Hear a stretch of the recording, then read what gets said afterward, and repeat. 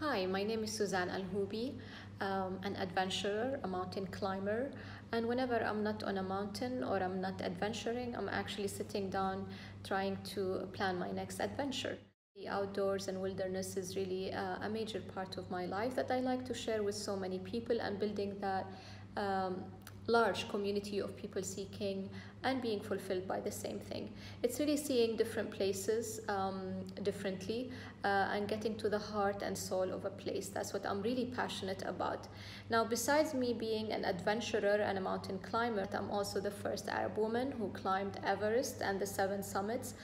I'm going to be co-leading the next Jordan adventure trip with ArchaeoAdventure, and I'm really excited about this for the mere fact that as an Arab, I really want to share a lot of the warmth, hospitality, heritage, culture, and history, who we are, how we do things. Really excited about number one, the team and bonding with the team, sharing stories.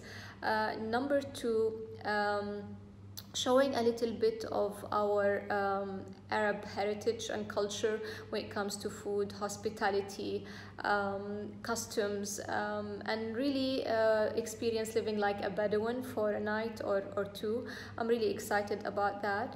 I'm also excited to share the floating in the Dead Sea because it's really an experience like no other. First and foremost, actually, it's really the people that I travel with. So I'm really looking forward to meeting you all because, our team mates make a trip and an experience and a memory for us. I'll be happy to welcoming you all to Jordan very soon.